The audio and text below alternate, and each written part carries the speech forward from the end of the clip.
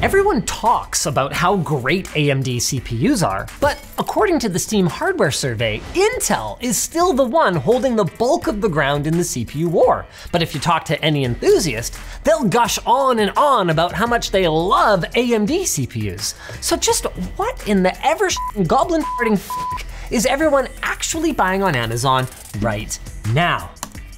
Oh, it is AMD.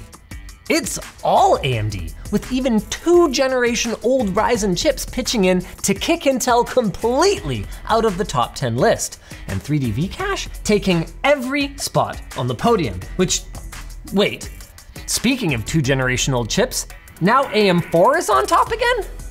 With all the holiday sales going on right now, the only constant is Intel's complete absence at the top of the sales charts, with only their older generations selling at all, meaning that the Steam hardware survey is based on ancient sales and things are shifting big time.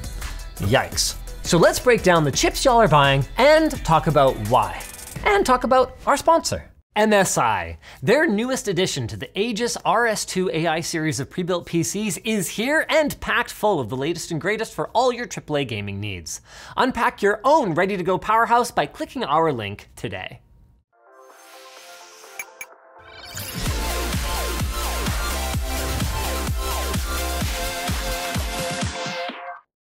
When we first sat down to look at CPU sales trends, the 9800X3D was comfortably in first place, thanks to the feeding frenzy that took place after what was arguably the most exciting gaming CPU launch in the last 2.5 years. But now, it's completely out of stock and it's being scalped hard, even on non-auction sites like Amazon. Making matters worse, the word on the street is that a significant restock of this thing isn't expected until January. So for anyone who was hoping to put the atomic number 14 under the Christmas tree this year, that ain't gonna cut it. So how's option 2 looking here? Actually, not too bad. After all, the 7800X3D was in first place for quite a while before the new hotness came along, and it's pretty similar to the new one. Both of them feature 8 full fat cores and 16 threads, 96 megabytes of level 3 cache. It's just that the newer 9800X3D runs faster in its base and boost clocks and has some generational IPC uplift thanks to Zen 5 processing. It is also overclockable, but let's be real. It's not like the old hat was so slow that you needed to overclock it anyway. The 7800X3D is not just pretty fast though. It is straight up the best rated item that we have ever featured in this series with an absolutely unbelievable 4.9 stars. Sure, that is based on fewer ratings than the beloved 3600 non-X that we featured last time around, but it's also got a lot more competition from other gaming chips like the 5700X3D, which is here in third spot. We'll talk about that later though, because right now, I wanna know what a 1-star review even looks like when it only makes up about 2% of the overall reviews. Let's see, Billy had memory controller issues, that's no good. Ben hated Amazon's customer service, a few people had their chips die, pun intended. Anywhere from a few weeks to a few months after purchase, there's the odd product missing scam, and then multiple others were upset that they didn't get a Jedi Survivor or Avatar game code along with their product. So, wow, even the people who were pissed about this thing were mostly pretty happy with the actual processor. As for the overwhelmingly good reviews, it's basically an endlessly scrolling page of titles like amazing CPU, best gaming CPU on the market, and huge upgrade.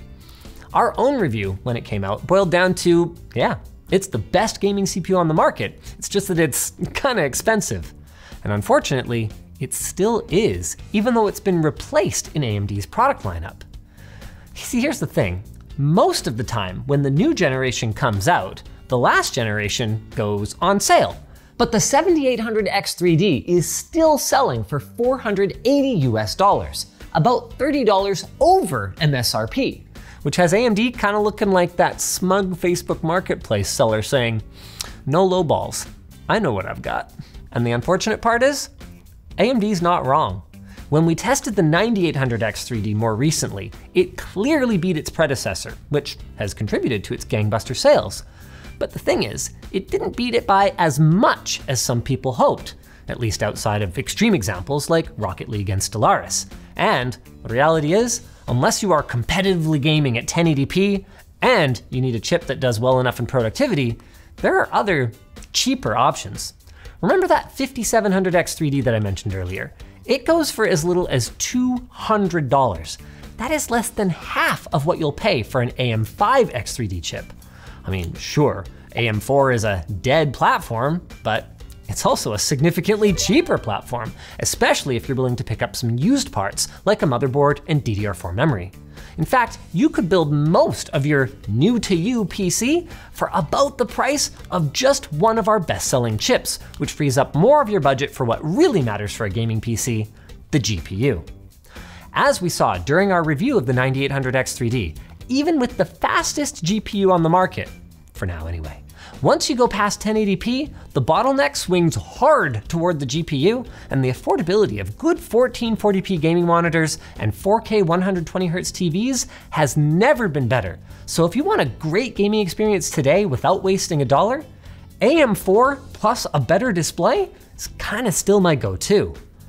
But if you want to be able to upgrade your system without doing a complete rebuild, entry-level AM5 has some standout deals right now as well, with a Ryzen 7 7700X going for just $267 at the time of filming. That's still an 8-core, 16-thread processor, but at only a little over half the price of the 7800X3D. You are going to give up some gaming performance, even at higher resolutions and settings, but assuming, let's say, $1,000 budget, that gives you over $200 extra to throw at your GPU or spend on a nicer monitor, or hey, maybe a desk upgrade like this Northern Lights desk pad from LTTstore.com. Now so far, most of this wasn't much of a surprise. Lots of people want the best of the best, and for everyone else, bang for the buck chips, well, those are a great choice too. But something that did surprise me was just how different the sales mix looks between AMD's X CPUs and their more budget-friendly non-X CPUs. As I mentioned before, the last time we did this, the chip we featured was the Ryzen 5 3600.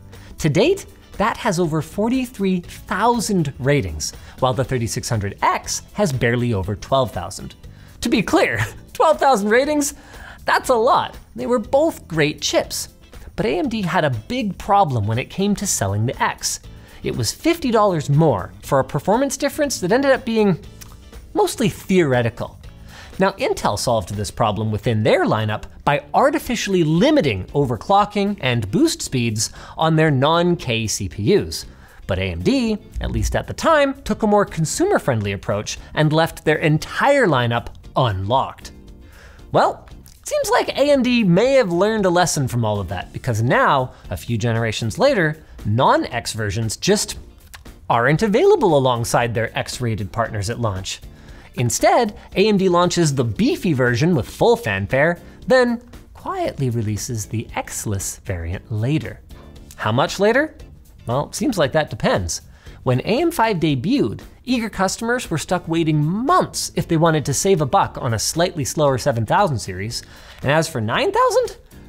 It'll be December by the time this video goes live, and we haven't seen so much as a rumored release date for non-X 9000 variants.